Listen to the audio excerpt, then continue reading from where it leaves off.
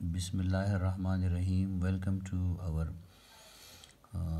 Fourth alternate test. फिल्स की discussion हम start करते हैं। और ये पोर्शन जो है ये वेव्स टाइटल है एनएमडीकेट के सिलेबस में। वेव टाइटल्स वहाँ से लिया गया है। चैप्टर नंबर 8 फर्स्ट ईयर का है। एमसीक्यूज हम स्टार्ट लेते हैं। Reflection of radar waves from the aeroplane is an example of resonance, Doppler effects, interference and beat phenomena. याद रखें ये जो रेडार्स वेव्स हैं ये डॉपलर इफेक्ट के प्रिंसिपल पे काम करती हैं। और इसमें जो बेस्ट आंसर है डॉपलर इफेक्ट है। याद रखें वेव जो है वो एरोप्लेन्स ईयर में हर तरफ ट्रांसमिट की जाती हैं। जहाँ से एरोप्लेन से या जहाज से, जेट इंजन से या F-16 से टकराने के बाद वापस आती हैं, तो वापस टकराने के बाद जब आती है तो इसकी फ्रिक्वेंसी में चेंज होता है। इस फ्रिक्वेंसी चेंज की वजह से अपेरेंट चेंज को हम फाइंड करते हैं और फिर हम बता सकते हैं कि किस वेलोसिटी से या दूर जा रहा है या नज़दीक आ रहा है। Speed of sound in vacuum is, vacuum में स्पीड ऑफ साउंड 0 है। सन पे जितने भी ब्लास्ट वगैरह हो रहे हैं इसको हम ज़मीन पे सुन नहीं सकते। ये बड़ा हिस्टोरिकल क्वेश्चन है, क्लास 8, 9, 10 में हमने पढ़ा है। क्यों नहीं सुन सकते? क्योंकि सन और अर्थ के दरमियान जो है वो मीडियम नहीं है, वैक्यूम है। सो यहाँ पे वेलोसिटी जो है वो 0 होगी। Doppler effect is a change in frequency. B is the best answer. B is the best answer in 72 and B is the best answer in 71. So 71, 72, 73. B is the best answer. A crest traveling in rear medium is reflected from a denser medium S and thus a phase difference of dash take place.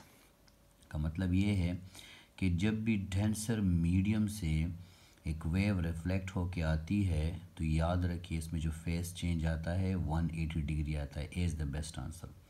Star emitting yellow light starts moving towards earth, it colours as scene from the earth with turn gradually.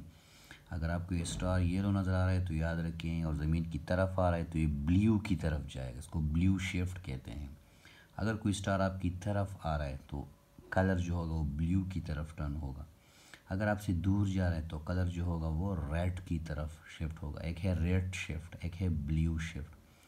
The least distance between node and consecutive anti node is. सो आप लोग check करें MCQ number 76 में check करें। जो ये complete wavelength है, complete wavelength है, this is यहाँ से लेके यहाँ तक कंप्लीट वेव है। ये नोड है और ये एंटी नोड है। इसके दरमियान जो डिस्टेंस है ये लेमडा बाय 4 के इक्वल है। ओके, ये डिस्टेंस जो है ये लेमडा बाय 4 के इक्वल है। 76, 77। When a string, this is not strong, this is string. MCQ number 77। When a string of length fix at both ends is plucked from opposite direction, superpose each other, the number of loops are। तो याद रखें जब भी आप mid से, यहाँ पे mid जो है मेंशन किया गया है, मेंशन नहीं है लेकिन मिड इससे मुराद है। अच्छा, लूप्स कितने बनेंगे? जब आप इसको मिड से करेंगे तो एक लूप बनेगा, एक लूप। अगले जो क्वेश्चन है 78, ये कह रहा है कि जो लूप्स बनते हैं उसका, लूप्स जो बनते हैं उसका और वेवलेंथ और लेंथ के दरमियान जो रिलेशन है ये क्या होगा। तो हम इसको सिंपल एग्जांपल से समझते हैं। क्लियर? Look at this. यहाँ से मिड से इसको जब डिस्टर्ब किया गया है तो एक लूप बना है। जब मिड से इसको डिस्टर्ब करेंगे एक लूप बनेगा। 1/4 से डिस्टर्ब करेंगे 2 लूप्स बनेंगे। 1/6 से डिस्टर्ब करेंगे तो 3 लूप्स बनेंगे। Look at this. ये हाफ वेव लेंथ है, यहाँ पे लेंथ कांस्टेंट है L। ये हाफ वेव लेंथ है।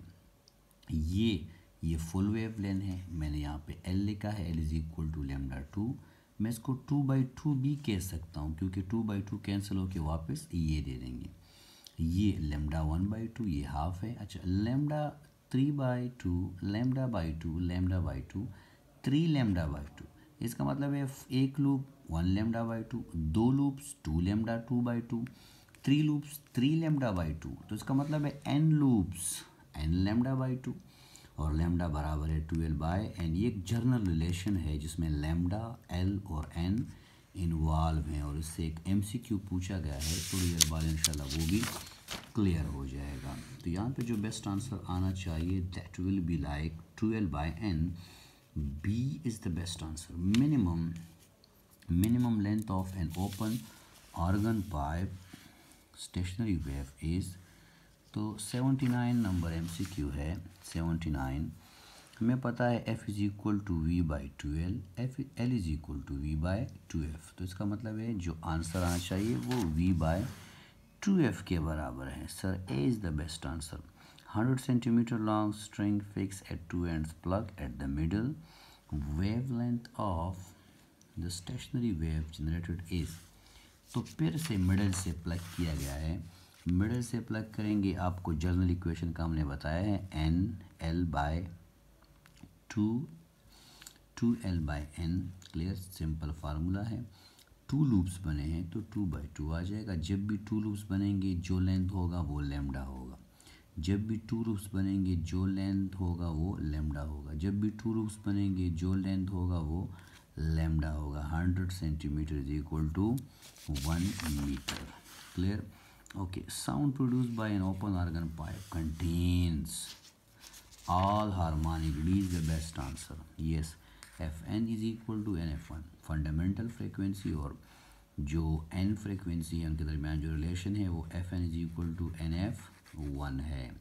तो इसमें आड भी है, इसमें इवन भी है, इसमें तमाम इंटीग्रल्स हैं। ओके, तमाम मल्टीपल्स हैं। All harmonics in the same medium velocity at the wave remain constant. B is the best answer। 82 B is the best answer। Clear, okay. 83 में पूछा गया है कि वेलोसिटी, वेवलेंथ और फ्रीक्वेंसी के दरमियान रिलेशन हम जानते हैं, इसमें टाइम पीरियड को इंट्रोड्यूस करें तो रिलेशन कैसे बन जाएगा। V is equal to λ/t। Clear sir, lambda अपनी जगह पे आया, F की जगह पे 1/t आ गया है। सो lambda is equal to TV। V is equal to F lambda, V is equal to λ/t, lambda is equal to TV। This is 83 MCQ। 84 MCQ।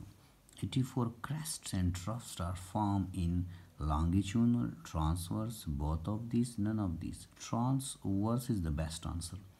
In speed of sound is greatest। speed of sound greatest किस में होगा? Air, gravity, light और vacuum. तो इस MCQs में जो miss printing थी और मिस प्रिंटिंग यहाँ पे थी, तो ये MCQ जो है ये सही नहीं है। इसमें कुछ वर्डिंग जो थी वो मिस हुई थी। In speed of sound is greatest in vacuum, light, gravity और एयर।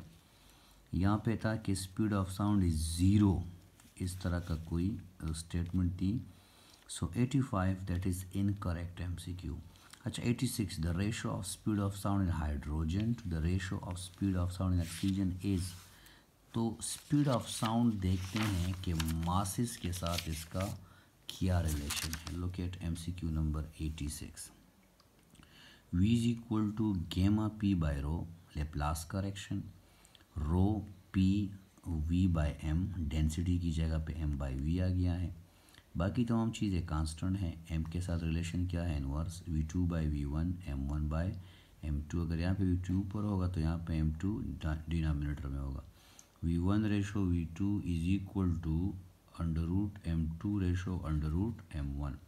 ऑक्सीजन का मास 16 है और हाइड्रोजन का मास 1 है। 16 का √4 आ जाएगा और 1 का 1 आ जाएगा, 4:1। इसका मतलब ये है कि अगर आप हाइड्रोजन और ऑक्सीजन के दरमियान मुवाजना करना चाहें तो हाइड्रोजन का मास चूँकि 16 टाइम्स कम है तो उसके √ टाइम्स मतलब 4 टाइम्स इसमें स्पीड क्या होगी?